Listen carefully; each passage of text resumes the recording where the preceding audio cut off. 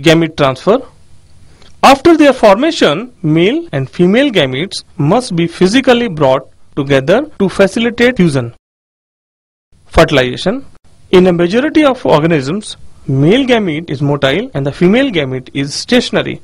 Exceptions are a few fungi and algae in which both types of gametes are motile.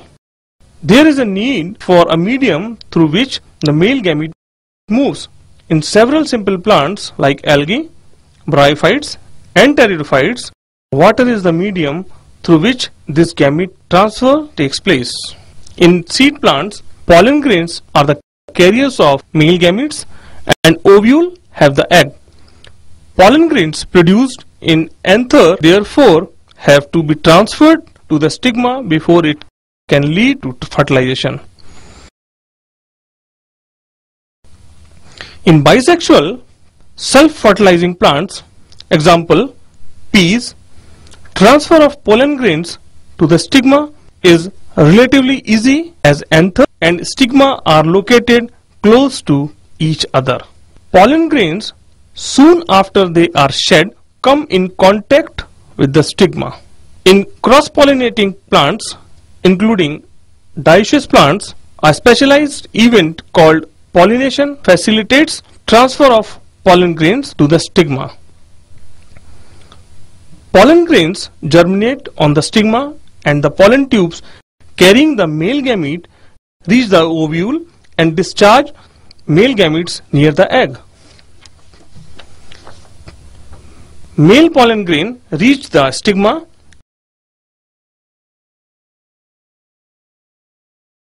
and pollen grains germinate on the stigma.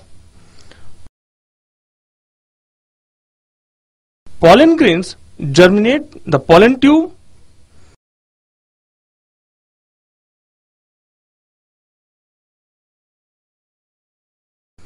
Pollen tube contains male gametes.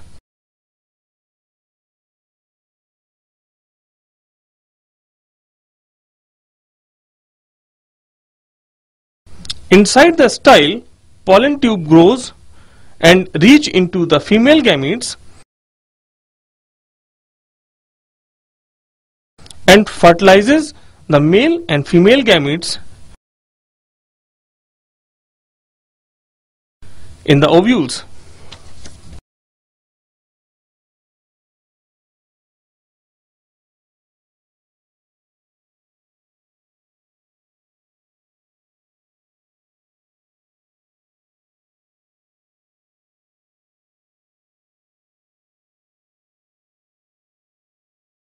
In dioecious animals, since male and female gametes are formed in different individuals, the organism must evolve a special mechanism for gamete transfer.